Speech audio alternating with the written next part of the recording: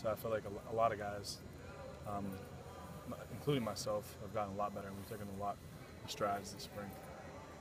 You're a guy you've sort of, you can play both Mike and I guess money linebacker. I mean, is that something you've been going back and forth this spring? Yeah, I've been going back and forth this spring, and actually in the spring game I'll be playing both positions. Okay. How would you describe what the money linebacker has to do? I mean, the money linebacker, you're responsible for just outside a certain half of the field. I mean, with the Mike, you're just right in the middle, so you get to see it all. So the money position, you get to see just only like half the side of the ball, and it's kind of like half the responsibility, because the Mike, you're getting people lined up, you're making calls and checks. And with the money, you're not really doing it as much. Do you have a preference for which one you like more? I like both. I don't really like anything better. Where will you be starting the game? Which one? I'll be starting the money. Money?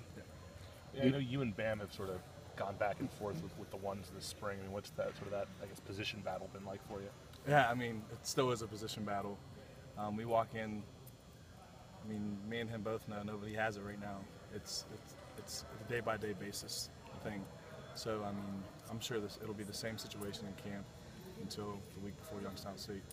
You're a guy, I mean, didn't play a ton on defense the last couple of years. Do you feel like the new staff is sort of a fresh slate for you, a chance to make a new impression on these guys? Yeah, without a doubt. I'm just seizing my opportunity. I mean, I feel like in the past, it's kind of unstable, and people were bouncing around left and right, and I think some people were looking out for themselves more than others. So I think that's how it was. But now I think I have a better situation than I did last time. When you were saying about, I think, did you use the word simpler? The defense was simpler. Could you elaborate a little bit on that? Well, I mean, I could hit on plenty of different perspectives, but in the linebacker perspective, just your keys, where you're lining up. I mean, I know last year we probably had 5 or 6 different alignments for each linebacker position.